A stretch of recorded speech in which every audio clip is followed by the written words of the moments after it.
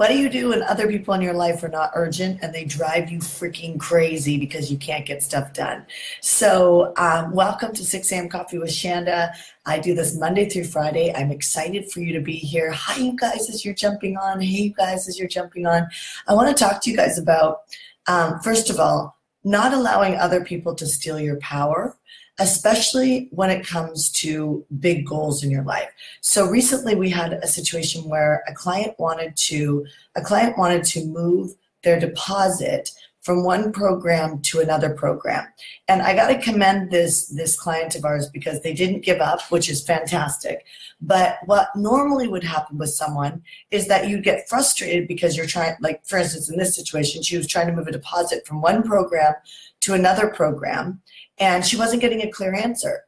In my accounting department wasn't giving her a clear answer. In my admin department, they weren't giving her a clear answer. And the problem was that they were actually waiting on me, because every time somebody asked me about this person, I kept saying, yeah, that's fine, I just want to talk to them. And of course, my calendar, between right now and about 4 o'clock this afternoon is jam-packed.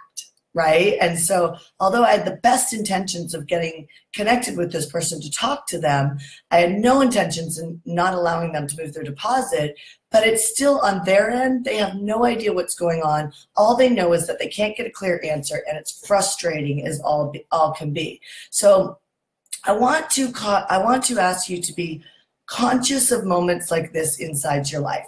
Be conscious of these moments, because truthfully, I mean, I'll just go back to my client, right? Truthfully, obviously, I can help her reach a goal, a financial dream and future, and I'm a good person. I'd like to think I'm a good person. But, the person that is, on the other end of my accounting department, my admin department, my accounting department work for me. Everybody's doing the right thing, but it feels like to the client or the person on the other end that they can't get a clear answer. So these are frustrating moments. It happens with our plumbers. It happens with our husbands. It happens with our wives.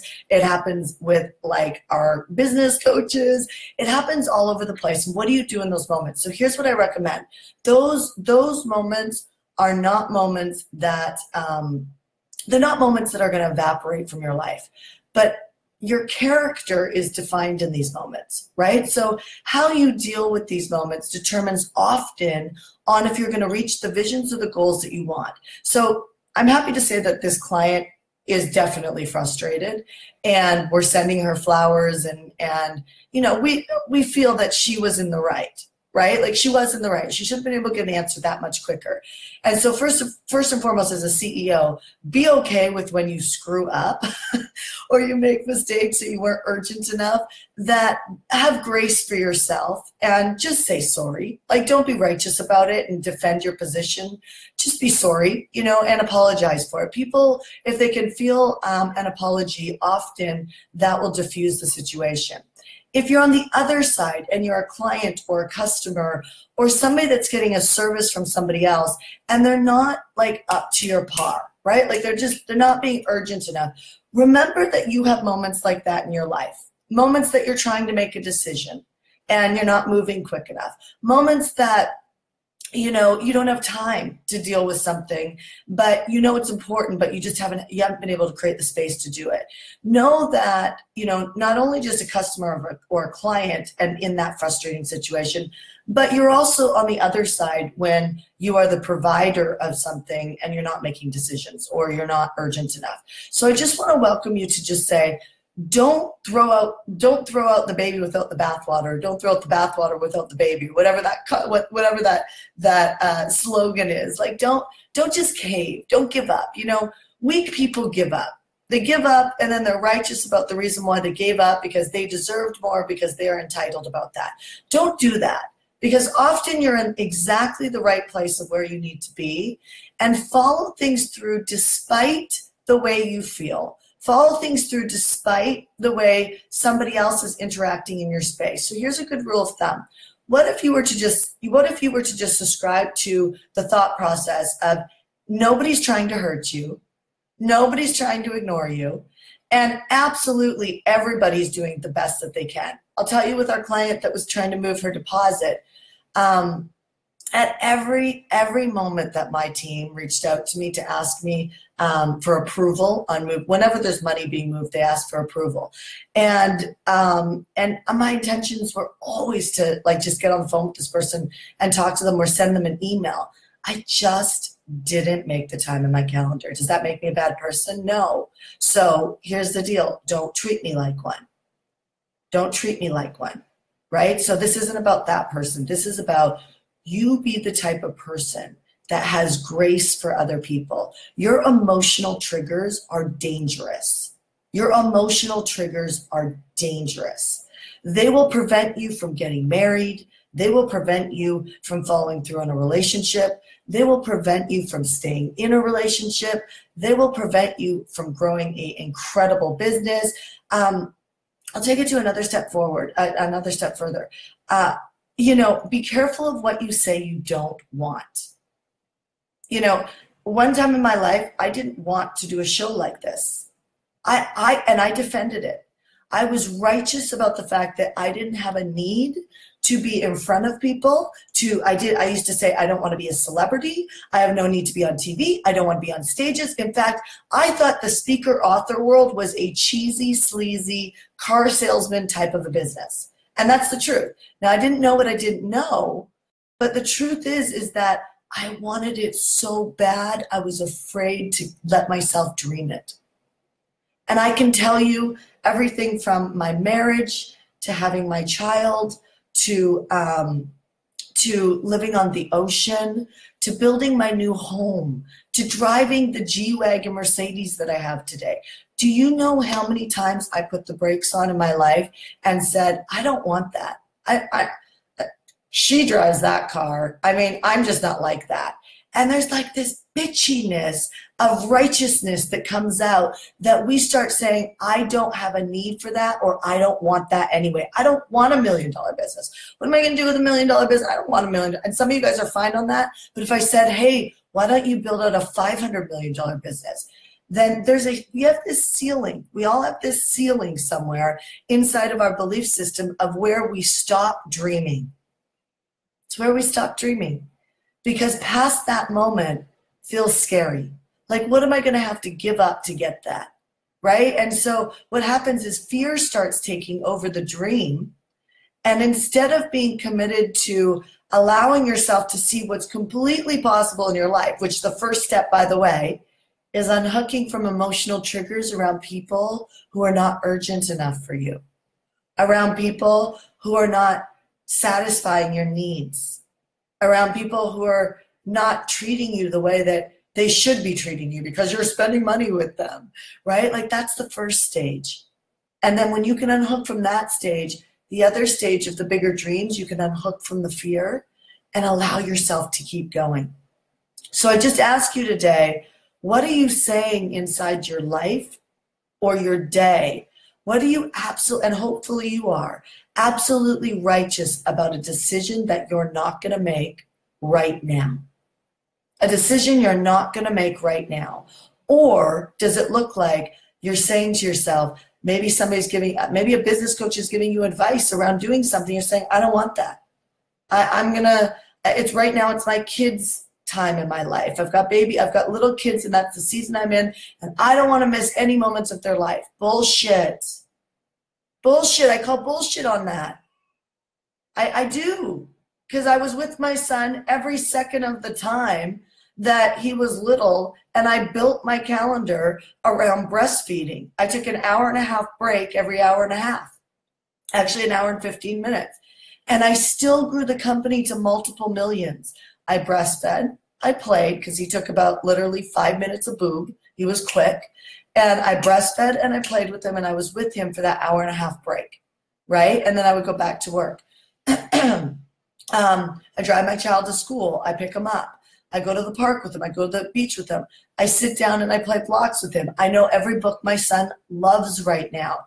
The nanny doesn't know it. Well, the nanny does too, but I know it as well because I'm so connected to my child. Right? And I'm always looking for more ways to be better, to spend more time, to all of that. But the truth is the minute he gets off school, I'm with him. Right? So my point is that there's no either ors on you being a millionaire and not having a family, or, you know, your wife being ambitious and not cooking dinner, and now you're like, oh, why isn't she cooking dinner for me? There's agreements that can be made that everybody can be happy. And so, but it causes you to unhook from emotional triggers so that you're not entitled and saying that things can't change or evolve, meaning that things look differently as they evolve. But be a flexible person, not only with the people who, let's say, emotionally trigger a response in you, like the woman who couldn't get a straight answer from my team. And I give her kudos, by the way, because she honestly, she's stuck in there, right? But the emotional frustration she must have felt never goes away, right? She still lived that moment of emotional frustration. And you have got to do everything you can to unhook from those feelings so that you don't waste those moments of your life. Pass the tests. I can hear my son scream. He just got up. He's going, ah! So sweet. And so anyway, so I just wanted to share that with you because I never wanted to speak on stages. I never wanted to be an author. Now I'm actually going to go after being a New York Times bestseller. I never wanted to do live streams. Oh my God, I fought that one. I was like, I don't need to be a live stream girl because I like to be behind the scenes in my company. Imagine that, right? Shoot. I mean, I made up reasons why I didn't get married or stick to relationships because they weren't the one. I'm just trying to make you aware that make your commitment stronger than your emotional triggers. Make your commitment stronger than your emotional triggers, and your life will really do well. You'll make tons of money. You will stop pretending like your family, your kids, money. Money is not a problem for you not taking action. Do you know what it is? It's commitment. You'll never have the money that you want for every dream that you have. That's how this game of life works. Your visions are bigger than your resources. So learn now. If you have something, you want to buy a coat, or you want to buy a pair of boots, or you want to invest in a piece of real estate, or you want to invest in a business coach, and you haven't been able to find the money, stop saying that. Stop saying that. What's really happening is you're not committed enough. Now, you might be pissed off as all can be hearing me say that, but that is the truth. You're not committed enough, right? So this is why when you say, like, your family, like you want to stop and just have family time this year, you want to stop and have a baby, and like, that's fucking bullshit, you guys. Sorry for my language, but I just want you to really hear me. I want to pattern interrupt this thought because it is a strategy. And what you're saying is I'm not committed enough to that next goal, which, by the way, is okay. To say, like, let's like take all the pressure off. It's actually okay to say, I'm not that committed to my $1 million business. Just that. But do not say that I can't have it because I have children. Do not say that I can't have a great marriage because my wife doesn't cook for me. Do not say those words, because when you say those words, you're handing over your power to the enemy to work in your life. Right? Those ego thoughts, the devil, like all those things start coming into your life and just unfolding things. And then you're screwed because you're 10 feet under trying to dig your way out of your mindset. So make sure that you don't say those things. Just say, I'm not that committed. And at least at that point, you can stop and say, do I like that? Am I good with not being that committed? And if you are, do not let anybody move you off that. But if you're not, ask for help around the strategy. Ask for help around the strategy. Because what always helps me in my life is remembering that somebody else, and I seek it out. When I had 3 bulging discs in my back, I never settled for the conversation that I could never run again or that I was going to have back surgery. And I have friends who have back surgery, and they are righteously convinced that they had to have it. And I don't argue them. I don't need to be right? But what I can tell you is, you own your life and I own my life. And what I did was I kept saying, there's got to be a doctor that knows how to fix this. And I was given amazing doctors, and they all said the same thing to me, you're going to need surgery. And I just held on to this thought, there's got to be a doctor that knows how to fix this. Sure enough, I found a doctor, I found a book, and I did a 2-hour Skype interview with this guy, or meeting, and my back pain release the next day. That was about 2 years ago. I run, I can cycle, I can swim, I can go lift weights. I have no back pain. And I still have 3 bulging discs that are massive in my back. Okay, so why do those things happen? Because you're committed. So I'm just saying, you can have anything you want. I don't believe that you can go after everything at the same time. I believe that you have to focus on a priority and grow, but you can have it all in your life at some point. What I'm saying is, don't give up on your visions and your dreams and your aspirations. Have grace for yourself as you build it out, and just stop being entitled. Just stop being entitled. And I just want to gift that to you today. So something inevitably is going to frustrate the heck out of you today. And when that moment happens, hear my voice in your head that says, unhook from the trigger and stay committed anyway. Unhook from the trigger and stay committed anyway. I'm going to leave it on that this morning, you guys. We have one more day of Coffee with Shanda tomorrow morning. I'm excited to be there with you. I'm actually going to head off and go have a marketplace breakfast, which means that my church, my local church, is bringing 400 people together this morning at 7 a.m. to talk about business and people who are making millions of dollars and have you want to talk about amazing marriages. These people have amazing marriages, are making tons of money, and this breakfast is about all the people who are ambitious and committed, and money is not a sin. It's an incredible thing that the Lord wants you to make a ton of. So I'll leave it on that. Have a great day. Don't hold back, and I will talk to you soon. Bye. Bye, you guys. Talk to you.